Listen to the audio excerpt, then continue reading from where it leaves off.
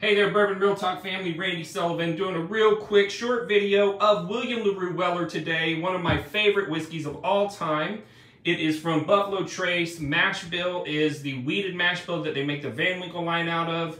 Flavor on this, you're going to get a ton of caramelized wood sugar flavors up front, butterscotch, vanilla for days. Mid palate, I'm getting a citrusy note akin to like orange.